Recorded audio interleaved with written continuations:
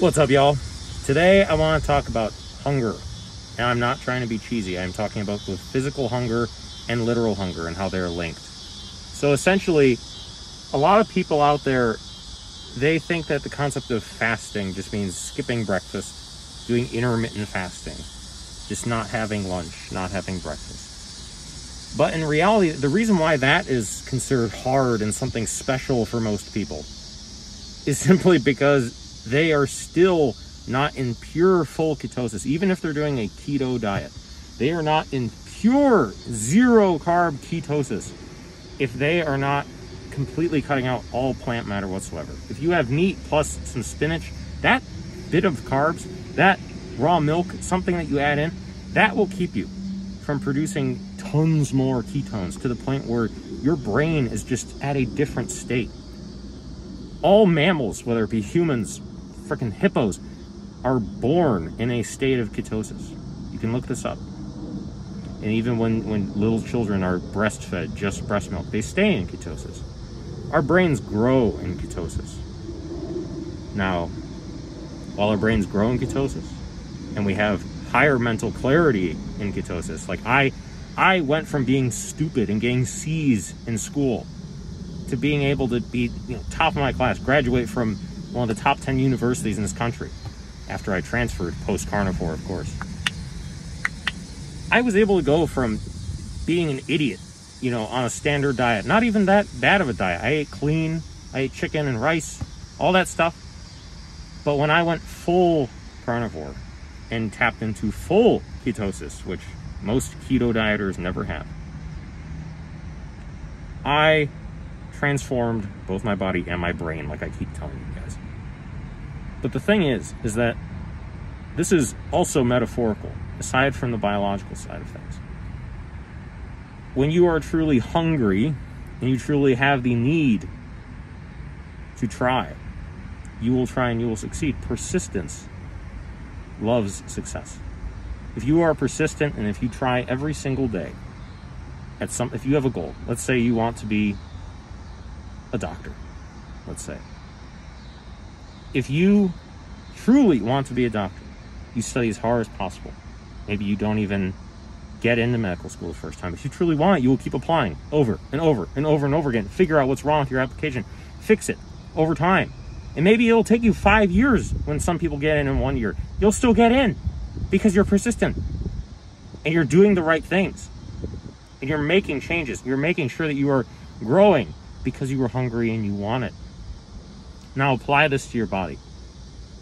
If you're in a constant fed state, let's say you're eating 3 times a day.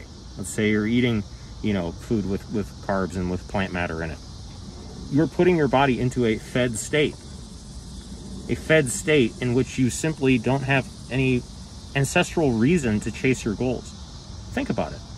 Your ancestors, they were propelled to go out and survive, to get a kill, to get a gazelle or something, hunt it down.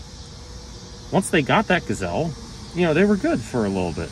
They usually would lay down, they would chill, they would digest, and then go about their day afterwards. But it wouldn't be until later when they were hungry again that their drive would be even higher. Growth hormone goes up by, I think, like 5-10x when you're in fasting state.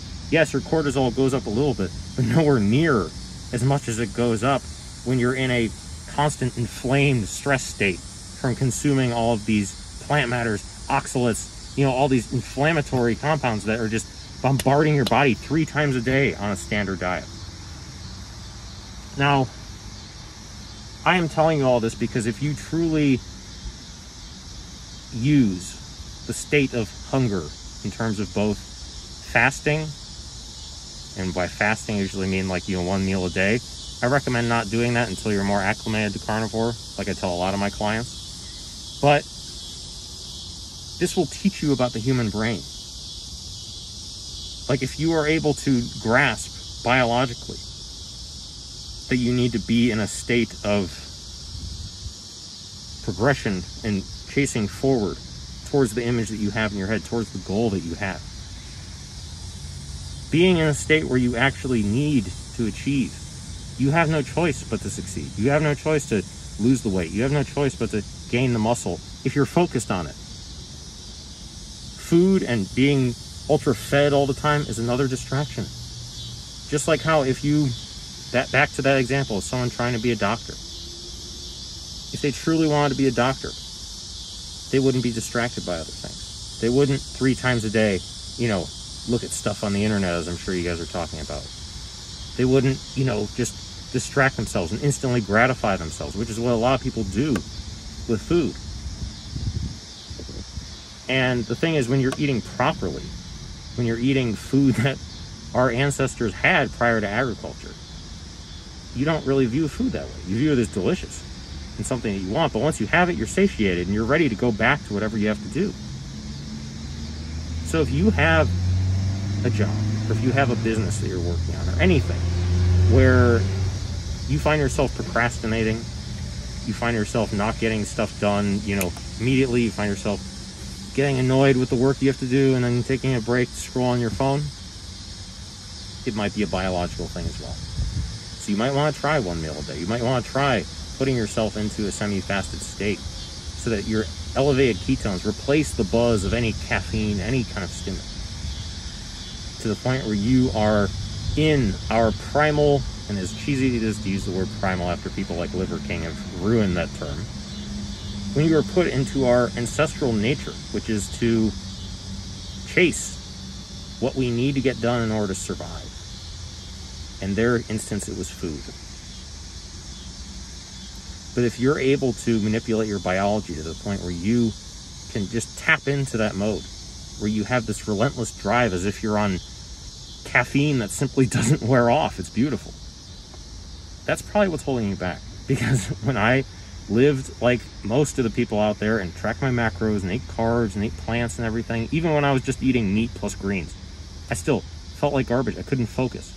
I thought I had ADHD. I didn't. I just didn't have the biology that our ancestors did for millennia prior to 10,000 years ago. 10,000 years ago is nothing in the grand scheme of our species. And if you think that how people eat today is normal and what everybody's done forever, in the grand scheme of things, it's new. For most of our ancestry, human beings, 1, did not have access to edible plants 99% of the time. And 2, they were not constantly eating. They were feasting, and then they wouldn't need food after they were done feasting. It would be a while. They would have time to focus on other things. They would have time to eventually build civilization. But of course, once that happened, our brains shrank and, problems came with that as well. But that doesn't change the fact that your anatomy, your biology, no matter where you're from, is the exact same as those ancestors that had hyper laser focus when they were in that state. Fasting just automatically puts you in like a flow state, essentially. So stop watching all those goofy videos. They're like, how to get in the flow state. Bro, stop stuffing your face. Eat some meat so that you don't need to go stuff your face every 3 hours. So I'm just telling you guys, anybody can do this. I was fat and stupid. Literally, I was failing out of classes.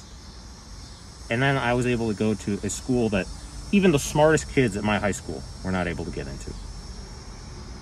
They would be able to get in there if they were operating at the mental function that humans are meant to, which I keep trying to tell you guys. You can only get there by training properly, dieting properly. And when you do both of those properly, they're enjoyable, they're sustainable, it's all you want to do. I love it so much, I can't help but tell the world. And even when it comes to, the high-paying finance job I have, I can't risk my reputation with investors. I can't show my face on Google. I'm not going to let that stop me.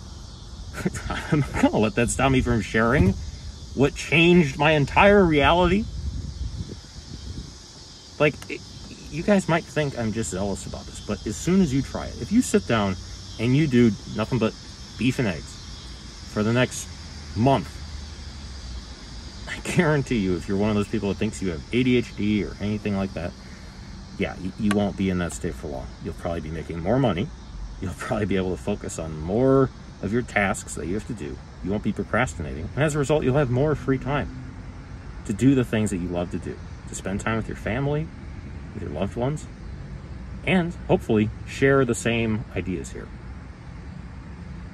Spread the same blessings that I got from God here. This diet, this lifestyle was an answered prayer. And I have to tell people about that, or else I am doing God a disservice.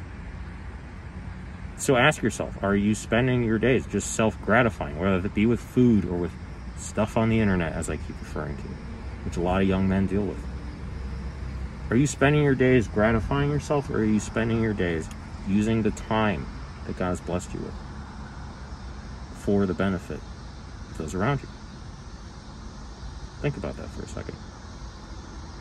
And if you want to optimize the amount of time that you have, the amount of time you are able to use and exert focus throughout that entire period of time, I am telling you that true ketosis, not keto diet ketosis, but true ketosis, is exactly how you reach that state. I want this for all of you guys. I'm going to put the link to that video that I made, my first video on YouTube, where I go through 45 minutes long exactly how to do all this, how I transform my body, how I train and eat the way that humans are meant to, as I keep telling you all. So I'm going to put that link down in the description. If you have not watched it already, go ahead and watch the whole thing. Don't mean scroll, don't go watch something else. Watch it all the way through if you have not. And when you're done, drop a comment. Let me know how you feel about it. Tell me whether or not you want to do this.